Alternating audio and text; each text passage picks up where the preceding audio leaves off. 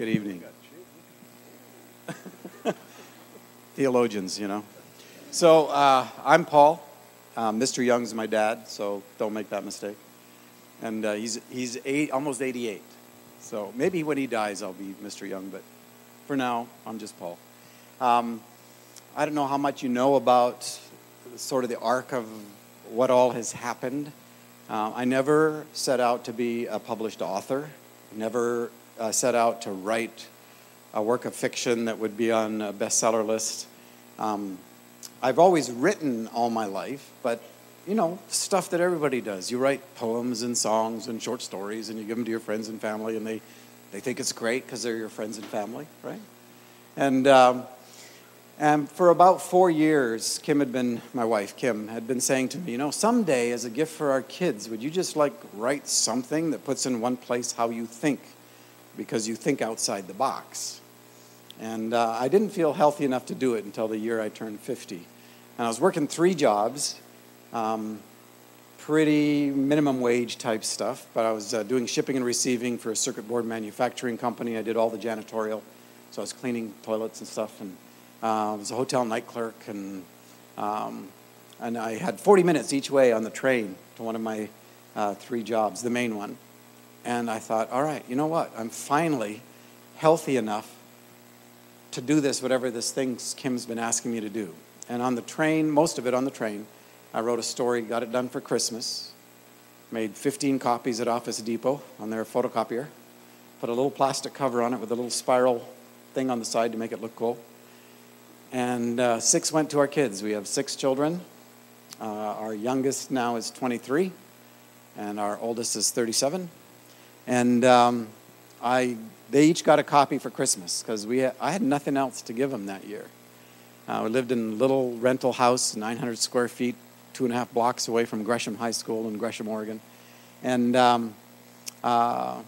Kim got a job at the high school bakery there. And so we were just like in a season where we learned that the opposite of more is enough, and that we'd been surrounded by enough our whole lives and didn't know it, because we're always future tripping and imagining, you know, that the world was going to end in our lives or whatever. You know how you create imaginations that don't exist, and then you try to spend today's grace on them, you know.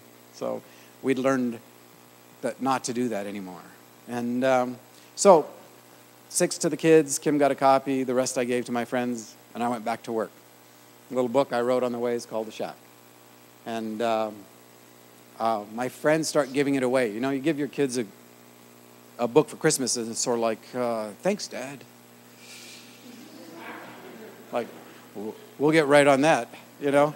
So it took them a while, but my friends started giving it away. We had to put a little collection together and make 15 more copies at Office Depot.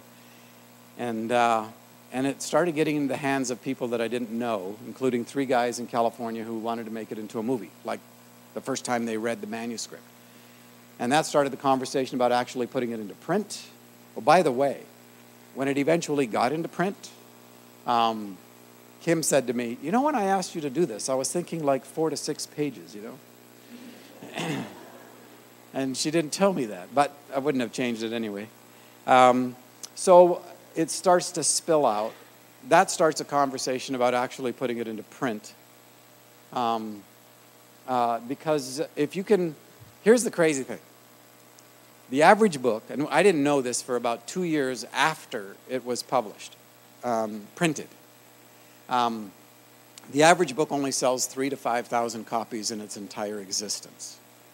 You know, 56% of all writers, that includes journalists and fiction writers and, you know, anybody that works in the writing industry, 56% cannot earn a living wage by writing.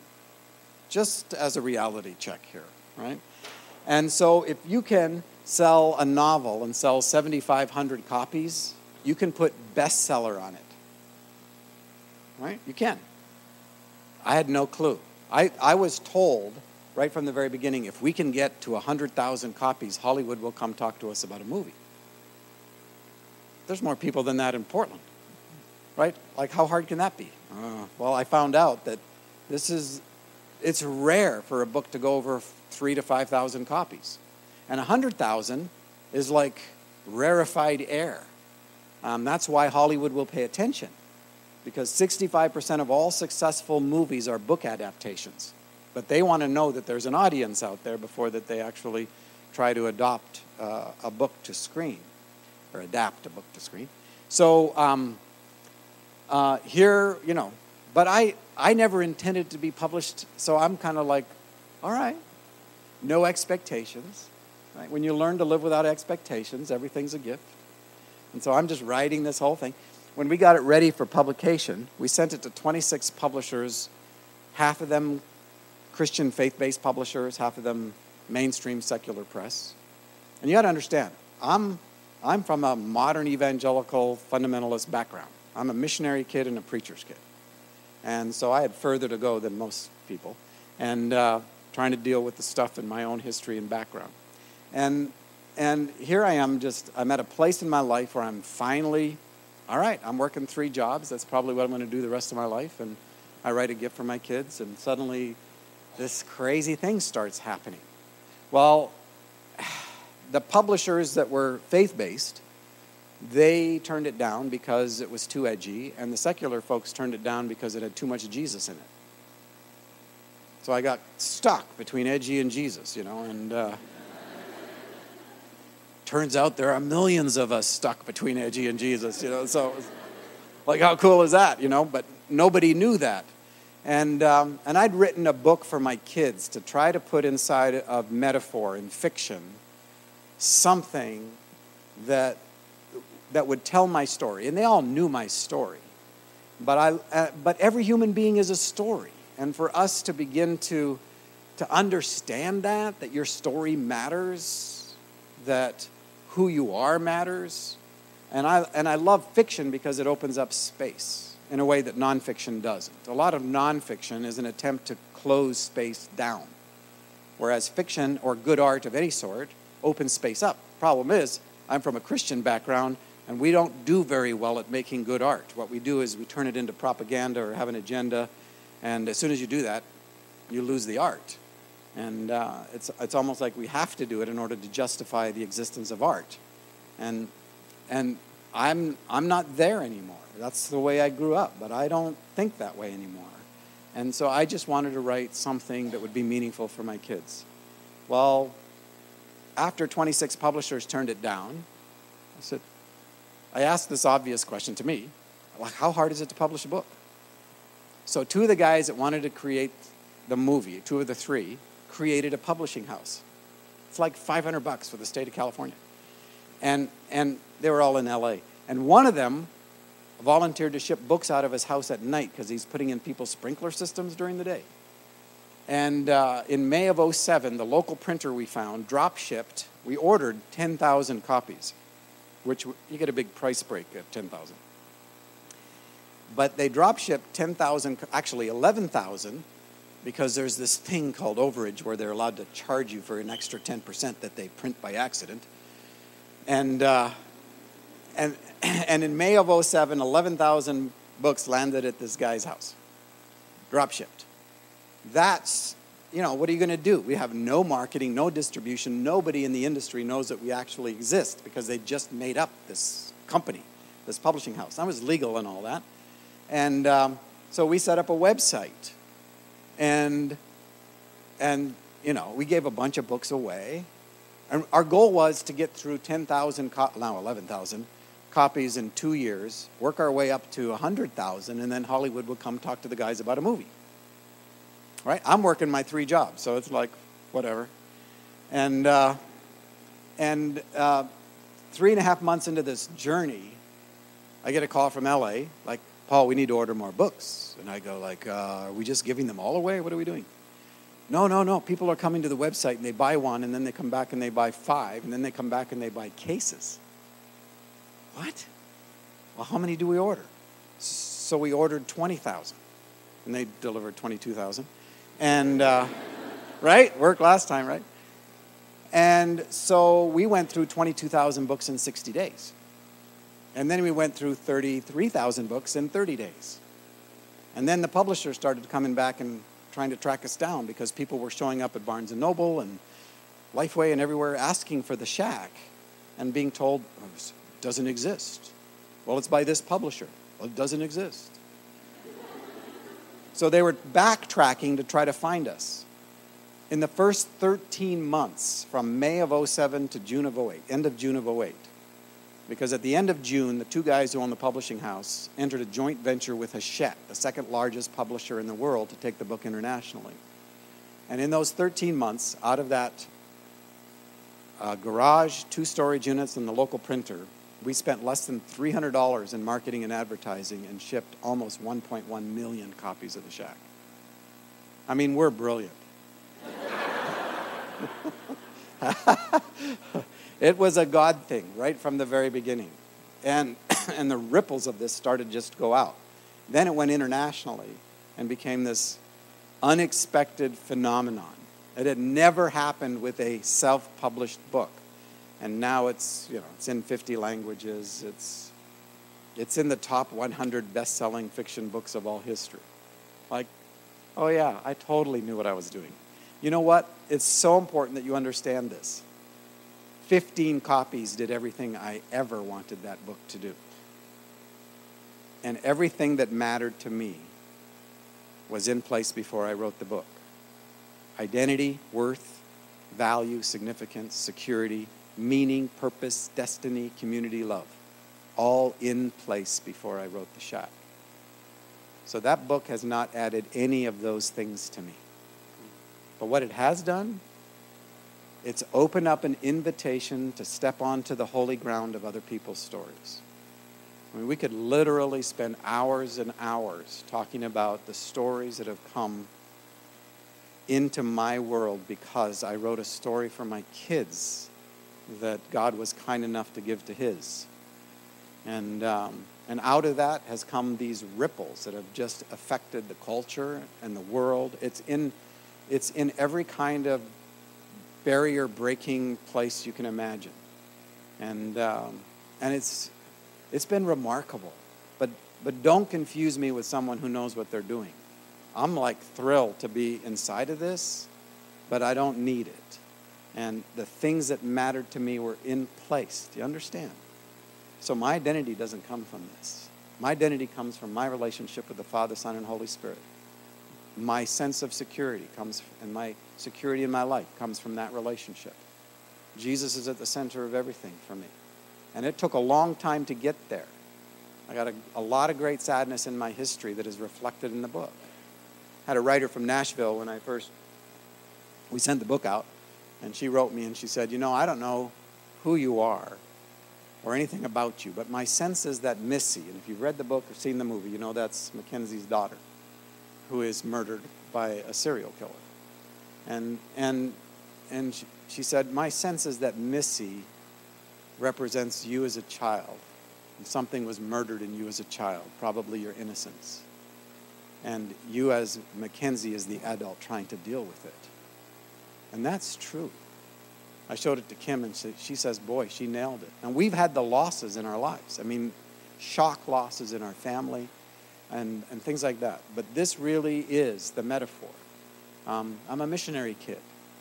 And sexual abuse was a part of my life inside the tribal culture before I was 5 years old. And when I was shipped out to boarding school at 6, the big boys would come at night and molest the little boys. So this is not just made up coming out of nowhere. And I think part of the reason the book has had the impact that it has in the world is not only because it is so human and it asks such human questions, because I don't think there's any loss that is greater than the loss between a parent and a child. But it also has given people a language to have a conversation about God that's not a religious conversation. It's a relational conversation. And that has changed conversation around the world.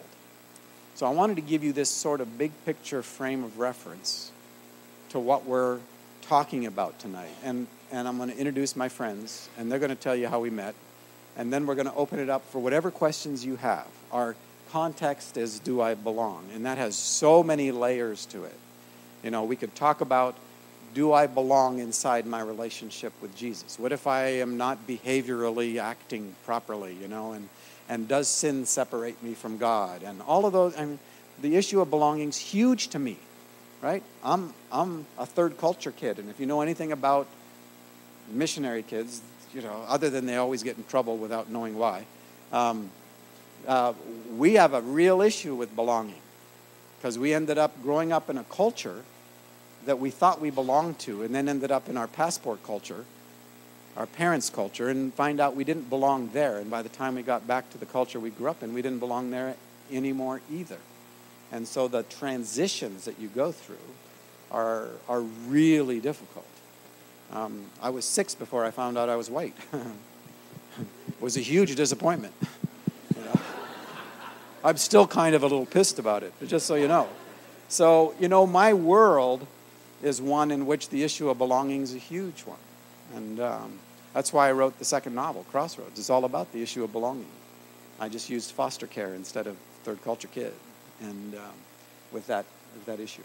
So in terms of my relationship with these two guys, and let me tell you, they're both brilliant theologians.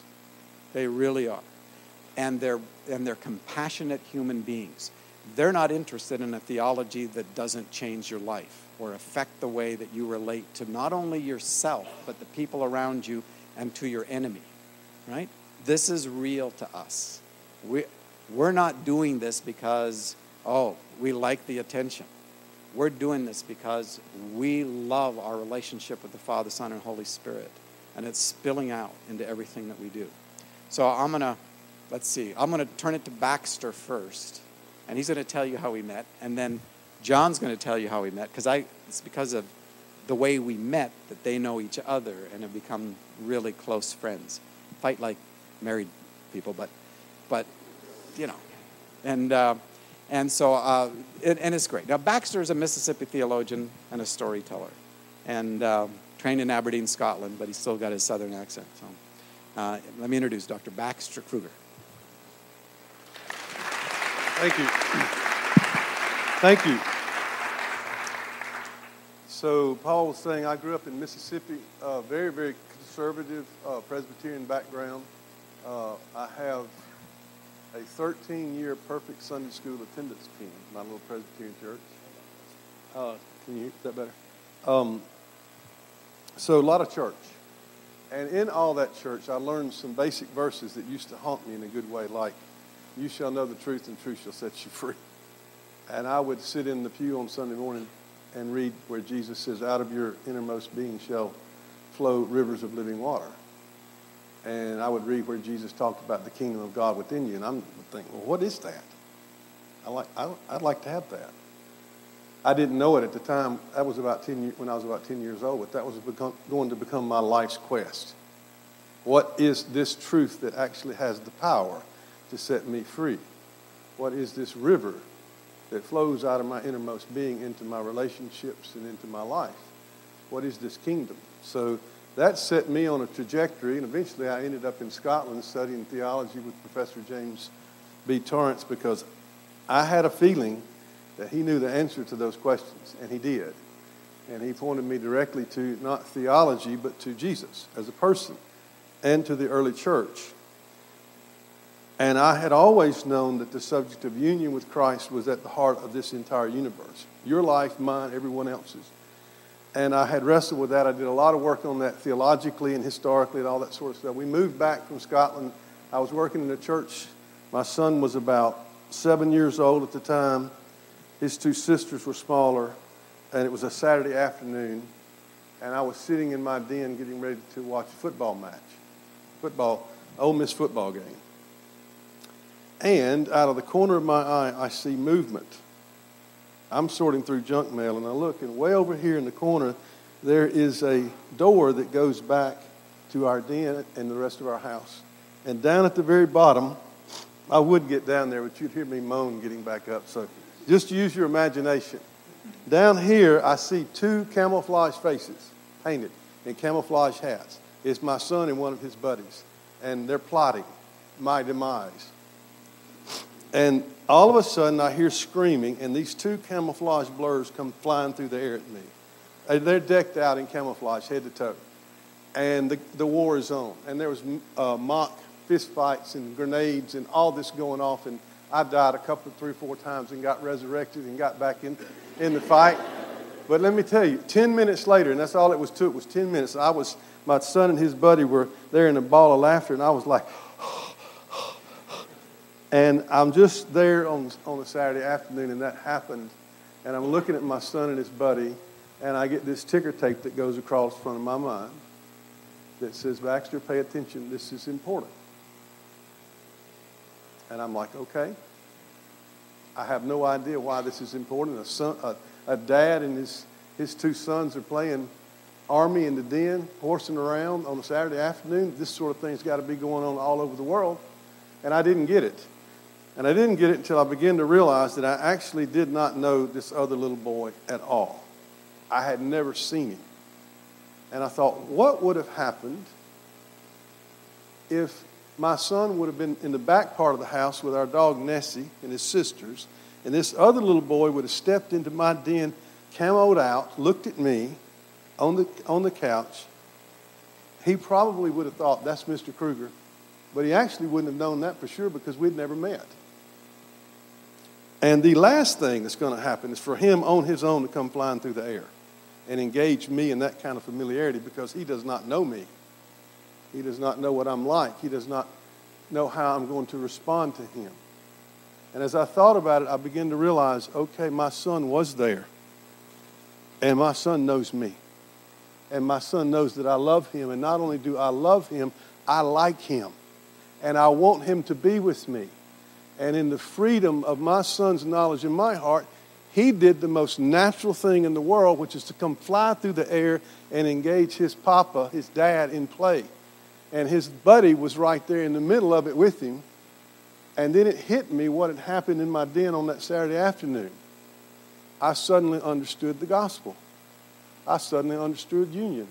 I watched my son's freedom with me go inside that other little boy. I watched my son's assurance, my son's knowledge of my love go inside that other little boy, and he got to taste and feel and experience it. He got to play in it. It was as much his as it was ours. And I thought, oh my goodness, that's the gospel. That's the gospel.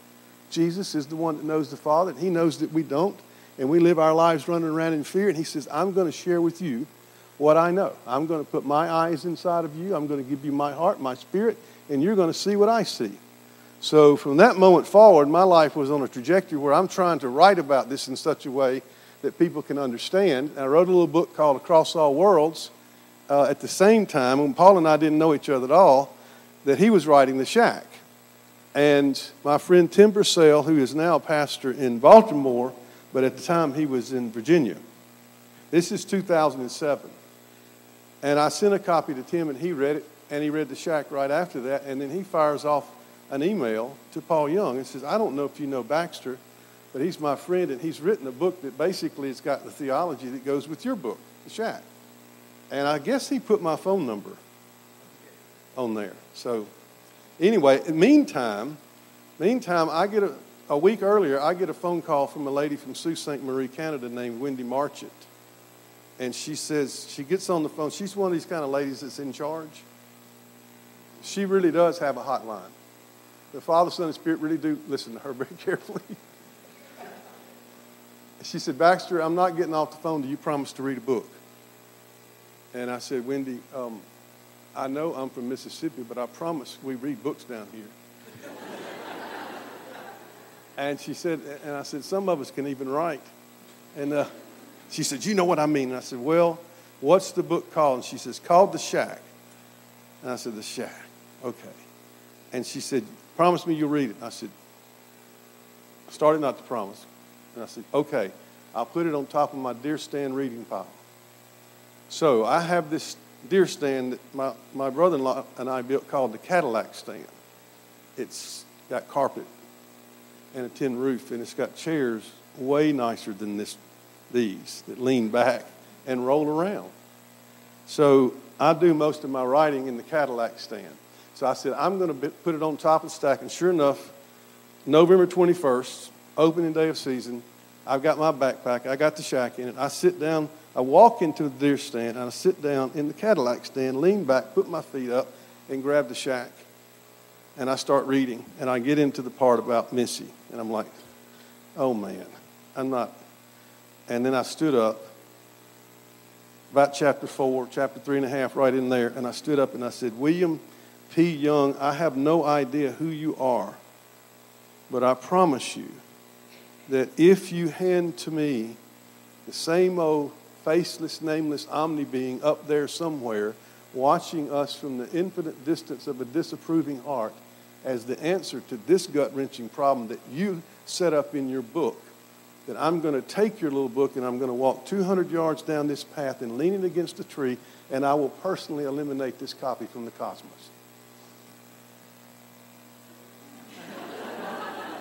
Needless to say, I was not pleased and then all of a sudden Papa comes out the door.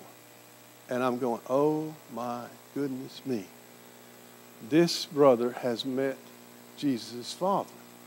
I've got it. So I've tried to read the rest of the book, and I was reading with a flashlight in my mouth right at dark when my son texted me and said he was back at the camp. So that night, Friday night, I finished it.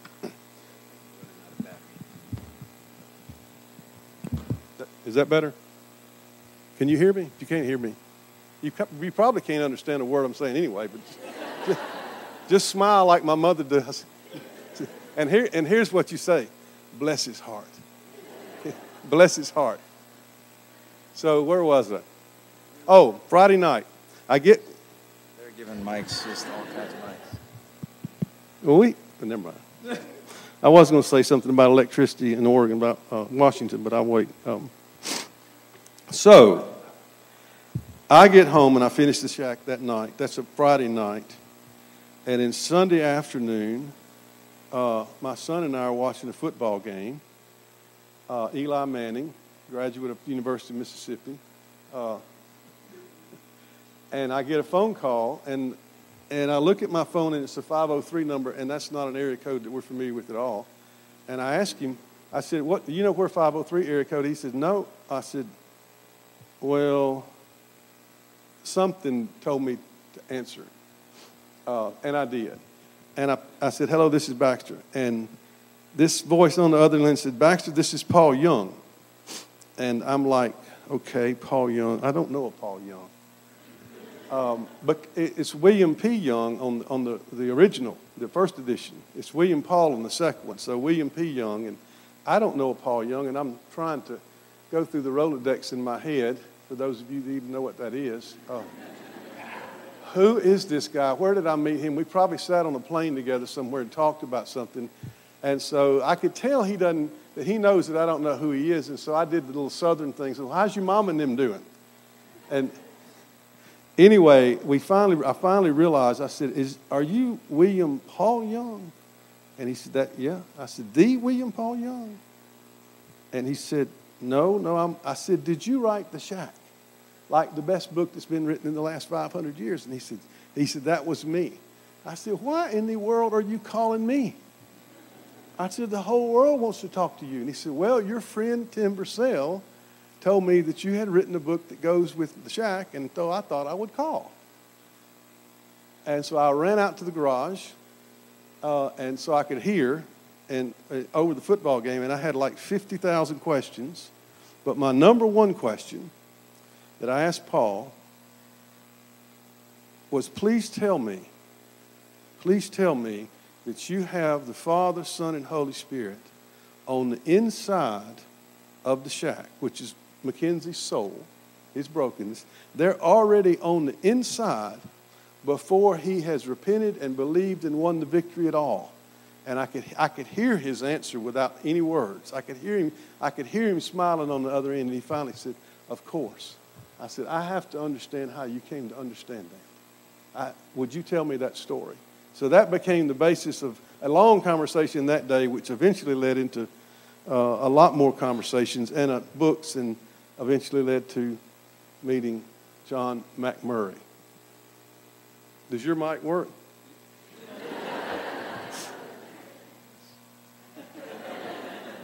Yes, it does. I'm going to sit. So, I was born in Panama, moved to the States when I was young, so I don't remember much of it. And my father was really, really strict and conservative. because he had become a believer when he was like almost 40.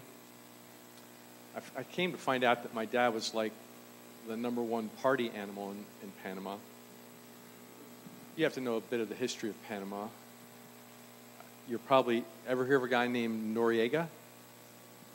Okay, a couple people have. Anyway, forget that. But he became a Christian, and in his view and the way he looked at life, he became very strict and conservative because he didn't want his kids to go down the path that he'd gone down. So I was the youngest of 3, and my older brother and my older sister rejected pretty much everything my dad wanted for us. Like, he made us go to church, as long as you live here. I remember, actually, I was ready to leave the house. I was going to run away from home. But I told them I was going to run away from home. You don't tell your parents you're going to run away from home. You just go, right? But I told them, and my mom's pleading, don't go, don't go. And my dad is like, yeah, okay, go ahead and go. We'll see how long it takes for you to come back, right? And but it was because he forced his beliefs on us in a way that he basically used God as his big stick. And my dad was into control. Now, I'm not trying to badmouth my father. I'm just saying that's the environment that I grew up in. I inherited that, and I find in my life, even today, times where I default to want to control. And but that's what I grew up with. So I remember my junior year of high school, which isn't that far removed from where some of you are right now, a couple years.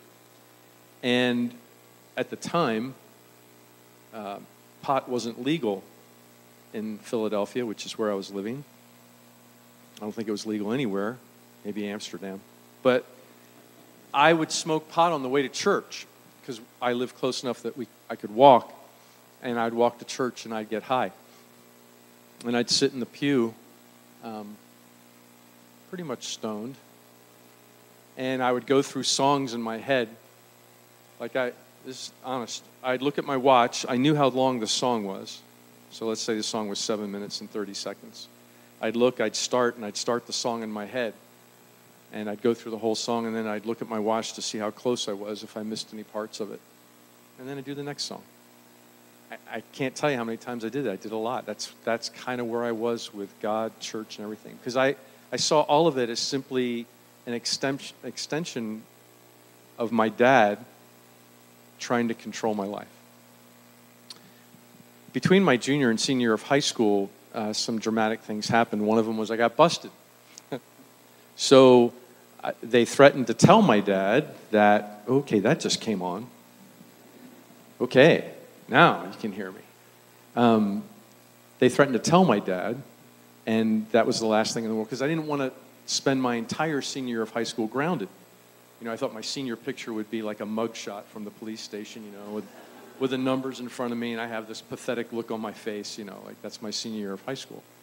So they made a deal with me, that if I'd listen to what they have to say, we'd visit the question of whether we tell your parents or not. Well, long story short, I had an experience where I believed that I met Jesus. At the time, I thought that meant I was going to Bible college. That's what I thought. I thought that meeting Jesus was the same thing as going to Bible college. So I graduated from high school. I went to Bible college for 4 years. I graduated from college, and I thought the thing that I was supposed to do was to go into ministry. So I did. I was a youth pastor for another 4 years. And at that time, the pastor of the church said, you need to go to seminary. You guys all know what a seminary is, right? He kicked me out. Now, I'm living in the Philadelphia area at the time, so I applied to a bunch of different schools, and one of the schools I applied to was in Portland, Oregon. And I'd always wanted to go to Oregon. In fact, in my days when I used to get stoned, I wanted to go to Oregon because I wanted to get as far away from my dad as I could. And it was the other side of the country. And so I ended up coming to Portland, Oregon to go to grad school. And I graduated from there. And then I went and taught in the Bible college that I graduated from. So it it came full circle, and that was just really had no idea that my life would ever go in that direction. So years go by, and I'm disenchanted a little bit with ministry as a job. Now, that doesn't mean that it's not legitimate, it's not good, or anything like that, but for me, I became disenchanted in that. And when I had moved to Oregon, I became very interested in the outdoors. So I really began to hike a lot. The church that I had left, where I was a youth pastor, gave me a camera as a going-away gift. There's irony here because for the last 30 years, I have been a professional nature photographer. That's what I do for a living. And during that time, I've taught at several different Bible colleges part-time because I don't want that job full-time. I'm happy to do that pretty much for free. I make a living taking pictures all over the world. So I get to go where you want to go for vacation and take pictures of it, and I get paid for it. That's a really good job, by the way. And my son didn't like that job when I was growing up. Now that he's out of college, he always wants to go wherever I go. So something happened, something shifted there. But that's what I did. So I'm teaching a Sunday school class in 2007, and this is in September, this time of year, 10 years ago. And I was teaching a class on the Gospel of John, and I got done the class. A man came up to me afterwards and said, "Have you ever heard of this book called The Shack?" Nope. He said, "Well, a local guy wrote it. He lives here," because I live right outside of Portland, not far from Gresham. Paul mentioned that's where he was living. And I said, "Well, I don't know him." He goes, "Well, you sound like the book." Okay. I didn't know what that meant. I probably forgot it within minutes of having that conversation, which is what I do with most conversations. So if I do that to you, I apologize ahead of time. I'm getting old. Anyway, the next week I come back to teach the last class, and then on Monday I'm leaving on an autumn photo shoot to go from Oregon through Idaho, Colorado, Utah, Nevada, back to Oregon. Get done the class, he comes up to me, he's got the book in his hand. And he says, "This is the book I was talking about." And I have no idea what book he was talking about. He says, "No, this is the book I told you about." And then I remember, "Oh yeah, you told me about the book last week." So I looked at it, I said, "That's great." He goes, "No, you should read this." And I go, "Okay," and I gave it back to him. He goes, "No, you keep it." So again, this is really funny, because the only way you could get the book was on a website, and the only place you could find out about the website was in the book. Think about it. So, brilliant marketing strategy. So I take it, and I take it with me on my trip. I'm about halfway the trip. I'm in Moab, Utah. Anybody here been to Moab? All right. You know how spectacular it is. And I'd been up early that morning shooting the sunrise in Arches National Park. And because it was really early, I went back, because that night I'd gotten a hotel instead of sleeping in a tent. I went back to sleep, got up about 11 o'clock and was really hungry, left the hotel, went across the street to Moab Brewery. If you've been to Moab, you know where Moab Brewery is because it's the only brewery in town. And I went there to get some lunch. And as I was walking in, I remembered, oh, that book. So I went back to the car, grabbed the book, went into the restaurant, sat down and ordered lunch. I left at 6 o'clock. I sat there and read the whole book that afternoon in about 6.5 hours. I'm a slow reader. I cried like 4 or 5 times in the restaurant. And after the first couple times, I didn't care. The first couple times, I was really embarrassed. And I'm trying to hide it with my napkin, and I'm looking down, and I'm blowing my nose, and acting like I have a cold, and all that kind of stuff. You know, guys, how that goes, right? Because you're not supposed to cry. And after the second time, I didn't care. I just sat there, and I'm weeping. And what I'm weeping about is because I'm reading something that's articulating something that I've struggled to try and say for years. And it was the beauty, the absolute stunning beauty of who God is in the relationship of Father, Son, and Spirit, and the way that they relate to each other. And here I am. I have gone through college and seminary. I've taught in Bible schools for decades. And the God that I've taught my students about is a God who is a singularity. He's a God who's isolated. He's a God who's distant. He's a God who's up there. So when I would pray, I had an individual in mind. When I thought of Adam and Eve in the garden, if I thought it was a literal thing, I had Adam walking with another person. It never occurred to me that Adam might be with 3 other persons. It never occurred to me that God is one, but it is 3 persons.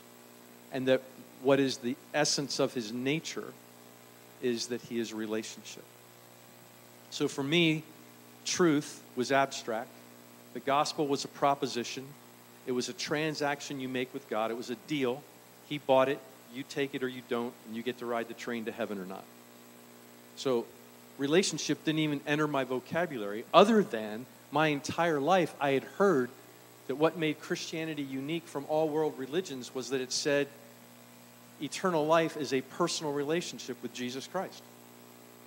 And then they said that, and then I said that, and then it disappeared.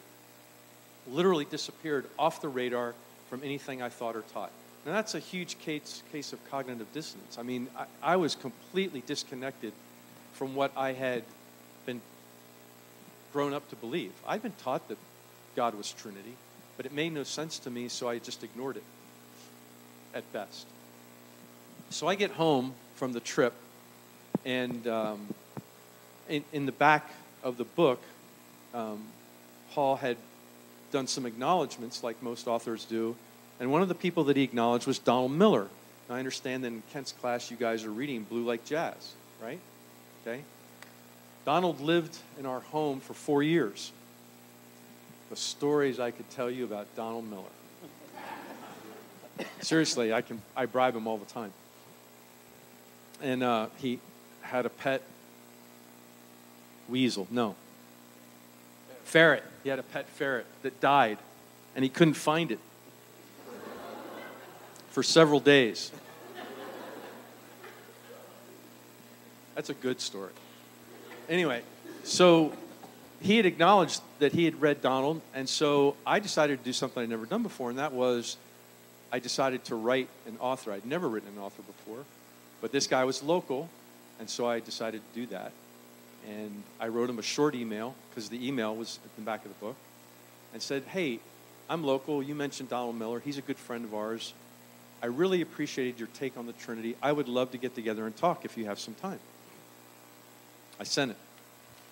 My wife, Terry, she's around here somewhere, but she was in the office with me, and about 10 minutes later, my phone rings.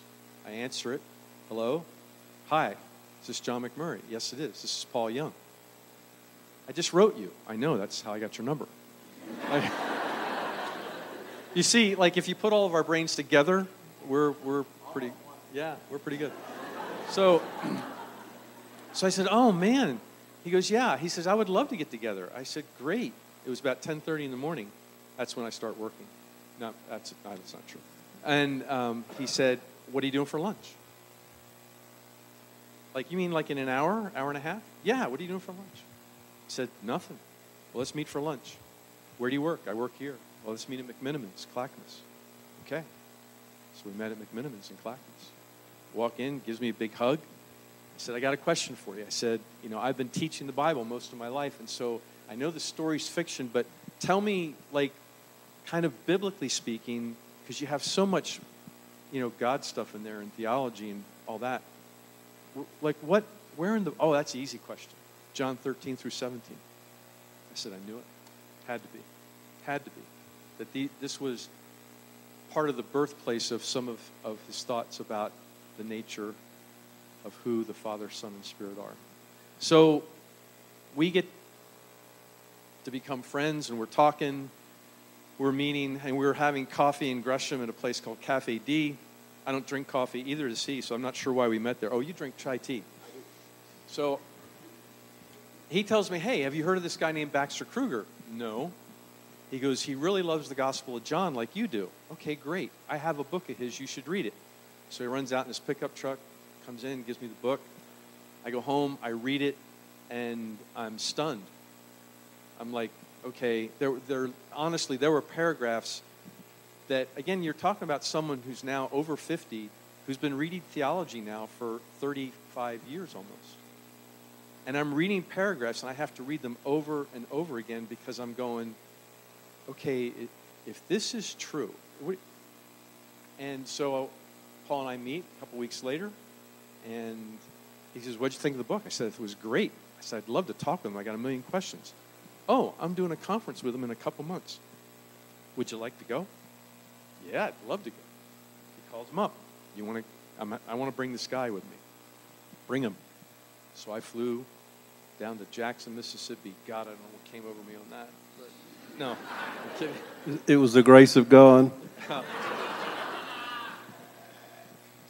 I'm purgatory. Anyway, so I go to Jackson, and I meet Baxter. He gives me a big hug. He's cooking crawfish, and we stay up till 3 a.m. talking about John. And that's how we became friends. And that was back when I met Baxter was spring, April of 2008. And then since then, the two of them have been a part of School of Theology pretty much every year. It's a little 1-week intensive that I do where we bring in authors and speakers to meet with about 20 people, and they have a week to just process some things. But there were several things. I like to think of them, you guys, as dominoes. And one of them, for me, when I was in college, that was a domino that I didn't know was a domino at the time, was I had this part of my personality was such that justice was extremely important to me. And so this was how I was able to rationalize that God could do what I believed God did. And they were not good things. But I rationalized that because God has to do that because he has to be just. And so that was a huge domino that actually started to fall over when I was in college, because the thought occurred to me like, okay, wait a minute. If God is just, then he can't forgive, because the moment he forgives, he's not being just. And I would ask my profs, and they would talk, and it was double talk. And so what happened was it created this huge question that I knew that my paradigm didn't answer. And it lay there dormant for decades. And eventually, there were things that happened that I read, that I encountered. Primarily, I encountered Jesus in me that kicked that domino over, and things started to fall as a result. So one of the biggest dominoes for all three of us has been the idea of separation. The idea that you are powerful enough that you can separate yourself from God. And so I want Baxter to speak to that. See, this is what's great about introducing a question, right? You could just give somebody else the responsibility of dealing with it. But I know this is a big topic that we talk about a lot, and we're going to be talking about it a lot at Open Table Conference. But the fundamental issue of separation. And after he gives you this brief answer, we want to open it up to you, because we're beginning to run out of time, and we want to open it up to whatever you'd like to ask or comment on. Okay? Right, which can be about something we've said, or about our stories, or about the movie, or about whatever, of theology, whatever you'd like. So what am I supposed to be talking about? Separation. Oh, is that like a divorce? Or? Yeah, it's like that. Paul, one time, I had spoken, and Paul got up to speak, and I sat down, and I was kind of relaxing, and he gets This talking. is him getting back at me right now, just so you know. Well, and so he calls him back up on the stage, says, Baxter, come up here and tell him the story about the dog. And I'm thinking, oh, my goodness, what story? He knows my stories better than I do. I couldn't remember. So what story? So, anyway, it's not about separation, but I will tell the story about the dog on Friday night. Okay. It's a great story. A miraculously healed duck dog. But for me, of course, I was taught in my Presbyterian world that the whole human race is separated from God by sin, and Jesus has come to sort of cross over the great divide, and those of us that want to can walk across the great divide and get to Jesus and get to the Father and be accepted. That was the way I thought about it. One of the sticking points for me happened to be John 1, 2, and 3. and Colossians 1:16 and Hebrews 1 and other passages in the New Testament because, and this has been the most amazing part of my journey, is to see that for the disciples of Jesus, John and Paul in particular, they begin to understand that Jesus is actually the creator of everything. And to make that move theologically within their world of rigid monotheism, hear, O Israel, the Lord our God, the Lord is one. That's it. There's no deviation. There's no room. But yet they knew that Jesus was God. And they worshiped him. And then he had one he called the Father. And then was this wonderful, mysterious person in the middle called the Holy Spirit. And so what you see happening in Saul of Tarsus' mind in the New Testament, in his writings, and you see it happening in John's mind, is they begin to realize that what they've encountered in the person of Jesus is in actual fact the creator of all things. And so that's what John says in the third verse of his gospel, that all things came into being by him, and apart from him nothing has come into being that has come into being. And I, would think, well, that doesn't mean all things. He doesn't mean everything. And it's like, yes, that's exactly why he repeated himself. Because he knew there would be people like me that says, well, you don't really mean everything, because there's bunches of people on planet Earth that have not prayed a prayer or had not done what I was told in that particular group within conservative Protestantism you had to do to be able to move across the divide. Well, here's the gospel for me. I've come to see, I love this. I can't sit down and say this. The gospel is not the news that we can receive Jesus Christ into our lives. The gospel is the news that Jesus Christ has received you into his life. And that was a kaleidoscope moment for me. I thought, oh my goodness me, Jesus is way bigger than I thought he was. He is the Lord.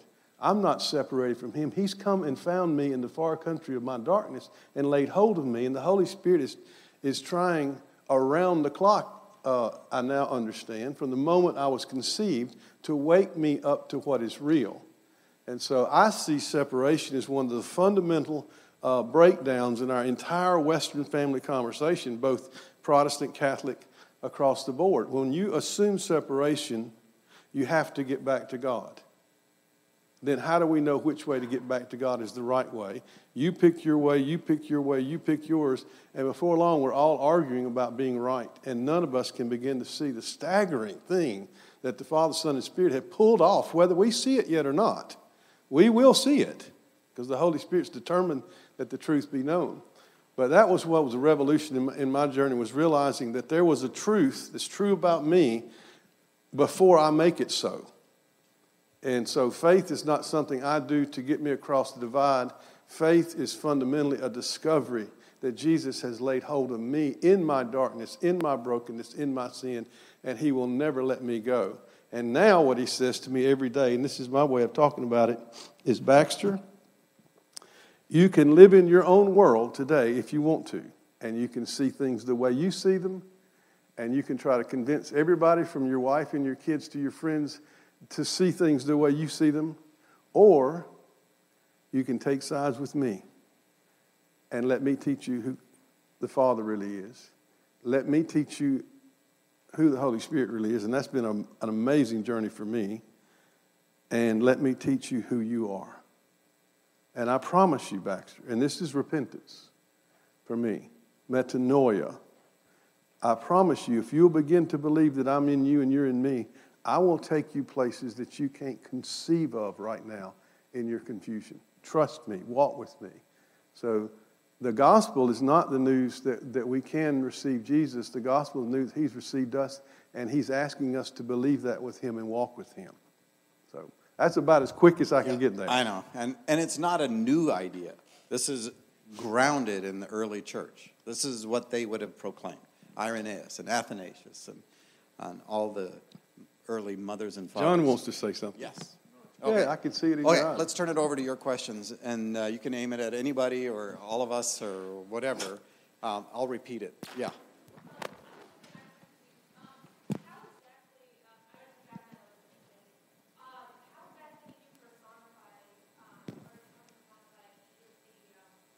The members of the Trinity?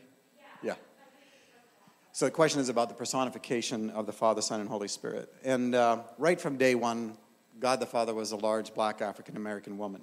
And part of it is that I grew up in the box where God was Gandalf with a bad attitude. Right?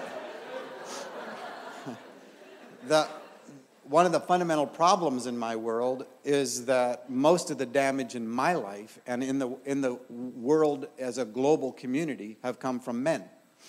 And a lot of our theology has been so masculine-centered. And frankly, my journey into the Trinity came from the issue of women. That's where it originated. Because one of the fundamental questions in my life was, if we relate to women this way, and frankly, women had been so much more healing in my life than the men in my life were.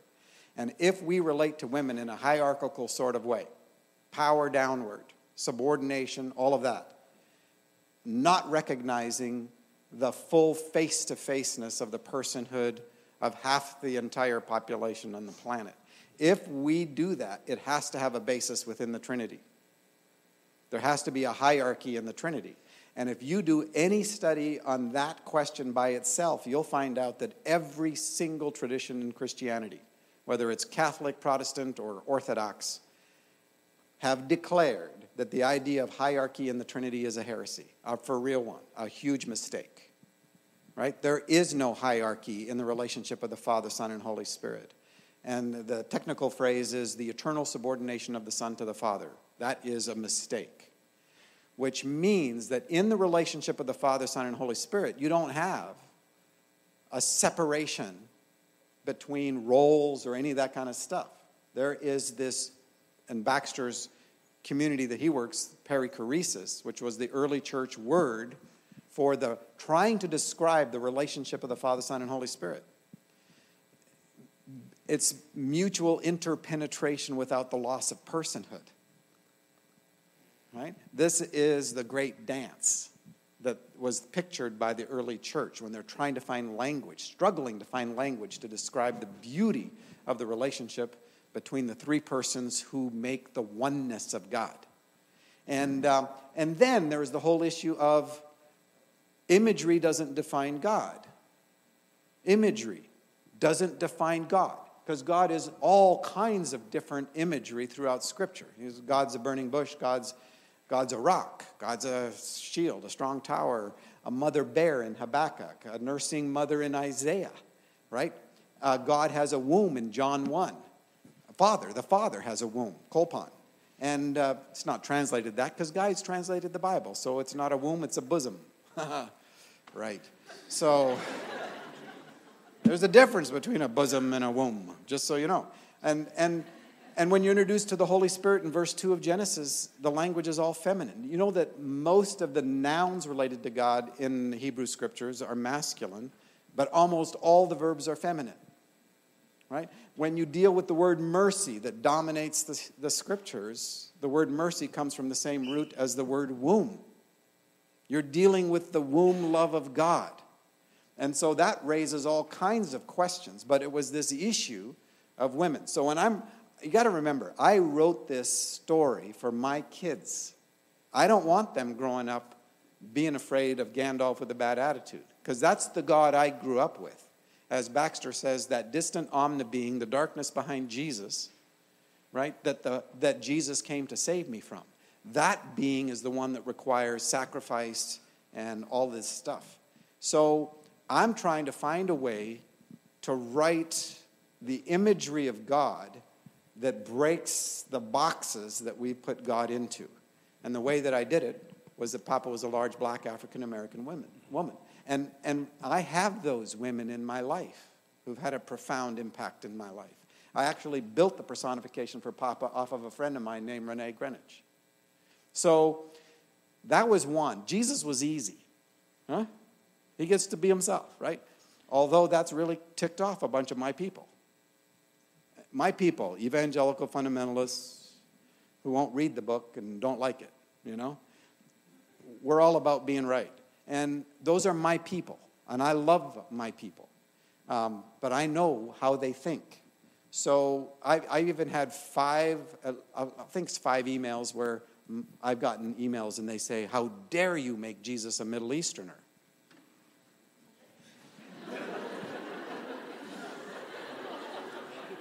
You know, when you get somebody angry, you're suddenly not sure of yourself. You have to go check. Are Jews Middle Easterners? Yeah, they're Middle Easterners. You know, one of the most beautiful things is that Avraham Aviva Lush plays Jesus in the movie, and he's from Tel Aviv. He's a Jewish actor, right? Who would have thought having Jesus played by a Jew? I mean, it was like, we think it's the first time, actually. He doesn't have a British accent, doesn't have the blue eyes, and you know, so Jesus was, that personification was easy. And then the Holy Spirit. One is I'm drawing from the Hebrew context. I'm also drawing from the fact that the oldest manuscript evidence we have in the New Testament, called the Syriac, when they referred to the Holy Spirit in John 14 through 17, the fragments that we have, Jesus says and refers to the Holy Spirit as she. Now, it doesn't mean that the Holy Spirit is the feminine part of God. That's not what we're saying. But it also doesn't mean when Scripture talks about God as Father, that means the Father is masculine. All of the entire spectrum of masculinity and femininity originate in the Father and in the Son and in the Holy Spirit. Right? You're made in the image and likeness of God, and it's male-female. So that's what I'm trying to get at in that. So the Holy Spirit, and I won't tell you, at this point, I won't tell you where the name came from, but it's a beautiful name. And Sarayu is the way the name is that I wrote. And but I picked an Asian woman because I grew up in Asia, and Asian women are always promoting others. They tend to not promote themselves. And I see that everywhere with the Holy Spirit. Holy Spirit is always saying, look at the Father, or look at Jesus, you know, and so it worked for me. Asian women also show up where you don't expect them, and they know everything. So that worked too. So those were some of the contexts in which I picked the personification. But again, this is imagery. The thing that really flipped a light, because I went to Bible school and seminary. It's not like I'm ignorant about these things. But when I studied the Trinity in seminary and in Bible school, it was always some kind of an analogy. 3 parts of water, 3 parts of an egg. You know, it's like, but the thing about all of those analogies is they're non-relational. They're non-relational. And all I did is describe them in relationship one to the other, and the lights went on for so many people from so many different traditions. And I think that was a huge surprise. It wasn't something I was trying to set out to do. I'm just trying to tell a story inside the world as I now see it, as someone who is old enough to have traveled this distance down the religious path. So, there was a question? Yeah. Can I ask one? Yes. Maybe Baxter. Well, to me, and that's what I grew up in. I mean, very conservative Calvinist tradition. I would say many in this room, we grew up with. Well, that's my world. That's what I grew up with, and for me, that John 1:3, and reading the early church fathers like Irenaeus and Athanasius and Gregory Nazianzus, these are the men that had such a profound influence on the Nicene Creed and then defended it and developed our basic concept of the Trinity, is that all things are created in and through and by and for Jesus. Now, that's Bible. I mean, they picked up that language and developed it. So for me, the idea of separation, for me, was I realized, wait a minute, how do I hold separation and hold John 1:3 together at the same time? All things came into being by him, and apart from him, not one thing came into being. So what I did was I looked up Calvin. And I'm thinking, well, he's going to sort this through. Well, then you read Calvin on John 1:3 and 1:4, and he says that if Jesus withdrew himself from any of us, we would disappear and lapse into non-being. And that's the same thing that you read in Athanasius and Irenaeus, and you read it in Thomas Merton, and you read it in across the spectrum. So I'm thinking, wait a minute. So there is some relationship here, our existence, it comes from Jesus, and not just in the sense of an ever-ready Energizer bunny. Like Jesus created us, gave us a battery pack, and off we go, and he can go that way. We could still do, there's not a break here. And the analogy that came to me was a child with soap bubbles, blowing soap bubbles. Dipping the wand and blowing little bubbles. And you could say the child, Jesus, creates the soap bubbles. He breathes into them, and then once they're detached, they're floating out on their own. Well, as a student of historical theology, I'm like, that's like Arianism. Because what the New Testament is saying is that there is no disconnect. We continue to live and move and have our being. Calvin again on Acts 17. We continue to live and move and have our being in Jesus Christ. So that becomes the core bed of the gospel for me. And so now I see that changed, that really changed in my understanding of the nature of faith and repentance. And for those, any of you know the name of Louis Berkhoff? Y'all know that name at all? You know him. Well, Louis Berkhoff was the theologian that we studied in seminary. He wrote a book called Systematic Theology. On page 447, bottom right of that page, if I'm sure you've got it in your library, you'll see where he says, and this surprised me, but he says that the difference between Reformed tradition and Lutheran tradition is that in the Lutheran tradition, union with Christ comes as the fruit of our faith. And so it comes under the heading of soteriology. In the Reformed tradition, union with Christ comes first in eternity in the counsel of the Trinity of the Father, Son, and Spirit. Second, it is established in the incarnation, life, death, resurrection, and ascension of Jesus. Third is when we begin to perceive and understand it. So he says, faith does not create union with Jesus. Our faith is the first fruit of his union with us. So this was good Reformed theology to me. So I wasn't prepared for some of the pushback, as you're saying, about some of that. So I take my stand right there in the Nicene Creed, because it's pretty emphatic that Jesus is not only of the same being as the Father, but all things came into being through him, and apart from him, not one thing came into being. So my question is, what are we actually saying? Are we actually saying to people when we say you're separated from God that you got here some way other than Jesus?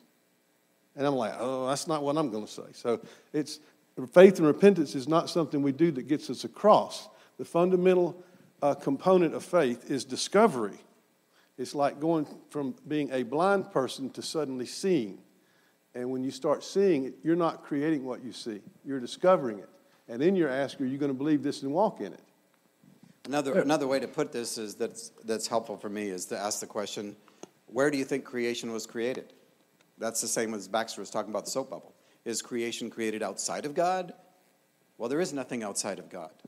Creation is created inside. In fact, and he's saying it's not only inside the circle of the Father, Son, and Holy Spirit, but it's in Christ. Not anything that has come into being has come into being apart from him. And so your existence is because you're created in Christ. And then you got Romans saying things like, let me tell you all the things that cannot separate you from the love of God. And in that is anything present, anything future, not death, not life, nor any created thing. You would be a created thing. You do not have the power to separate yourself from the love of God. You can turn your face from it. You can ignore it. You can choose your darkness. But it doesn't change the truth that you cannot separate yourself from the love of God. You're just not that powerful. John. I think one of the reasons to revisit the question that Ken is asking is because we feel like we're separated. That's what we feel like. And here's how this fleshes out for me. If I believe that I'm separated, if that's really the truth, what it means is that the answer to this question, do I belong? I can't answer that question until I've jumped through the appropriate religious hoop to get in. In other words, I have to do something in order to belong. I have to do something in order to be embraced by the Father, Son, and Spirit. And this religion will say it's these things, and this one will say you need to believe this. They're all different, but it still is up to you. It's on your back. And so, because I feel like I'm separated, most religious people spend their entire life, until they get so tired of it, they chuck it. They spend their entire life trying to get accepted, trying to feel like they belong, trying to feel like they're embraced. But the truth is, you are embraced. You always will be embraced. And so I live my life not trying to get embraced. I live my life because I am. I live my life out of that reality. So I think of it this way. My son's here, and he graduated from here a year ago. And he was our firstborn. And when Chris was born, I go down, C-section, because he was really big. And I go down into the nursery, and I lay eyes on my son for the first time. And at that moment, as a father, I experienced something I had never experienced before. I loved this human being, and he had not done anything to win my love. But I would have stood in front of a train for him right then, right there. And I would do it every day since, and I will always do it. I will never change. He will always be my son. I will always be his father. And he doesn't have to do anything to be embraced by me. Now, if I as a human being am fallen and broken, and I'm struggling with, do I belong? And I can love someone else like this unconditionally, unilaterally. Am I a better father than God? Come on. See, this is where my theology took me, and that's why I said, okay, something's wrong here. I'm not a better dad than God. So there's ramifications here. It's not just discussion of theology. It's the way we live in terms of everything. But the questions that matter to us of belonging and significance and meaning, Jesus has answered these. And he's not saying to you, well, if you do the right things, I'll give you the answer. Okay? I hope that makes sense. One quick note. It just so happens that last week I posted a new blog that's 3.5 pages on, it's called A Note on Union with Christ. And I spent 3 pages working through this as carefully as I could. So if you'll get that information on our website, perichoresis.org, Baxter's blog. And it's really interesting because already a bunch of people have been making comments about it. But it seems to me that what we forget so often is that the clear testimony of Scripture is that Jesus is not only the Father's eternal Son, he is also the creator and sustainer of all things before he even becomes a human being. And that's been left out of the equation. I'm bringing it back in. And I think that's what Calvin was doing, actually.